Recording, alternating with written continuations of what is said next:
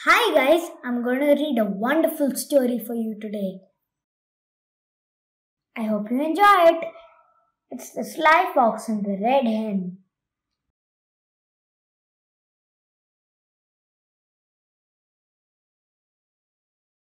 The Sly Fox and the Red Hen. Red Hen lived in a little house in a tree.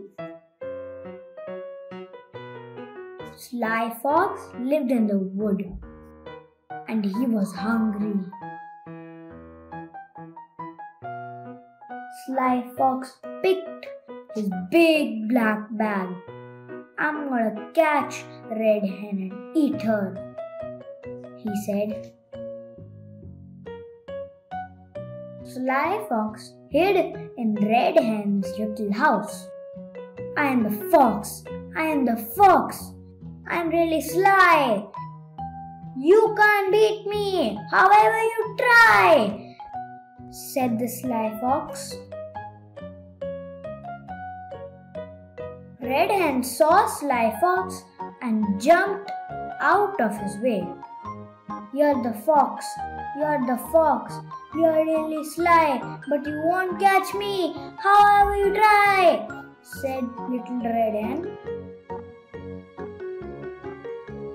I will catch you, said Sly Fox and ran around and around.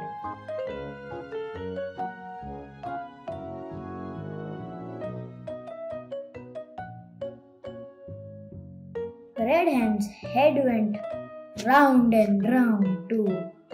She fell into the Sly Fox's big black bag. Sly Fox ran into the wood. The big black bag was heavy and Sly Fox sat down to rest. Then he fell asleep.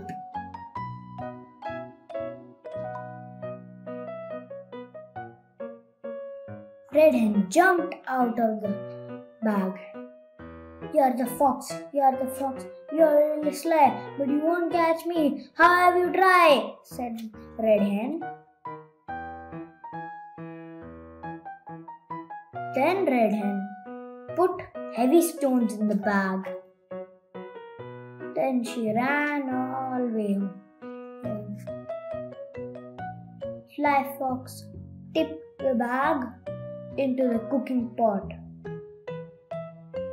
I am the fox, I am the fox, I am really sly, I will eat you, say goodbye.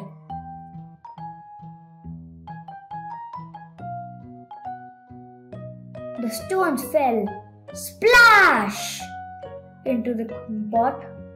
Oh no, said Sly Fox, I did not catch the Red Hen. The end. Enjoyed the story? Next time I'm going to read a better story. See you next time.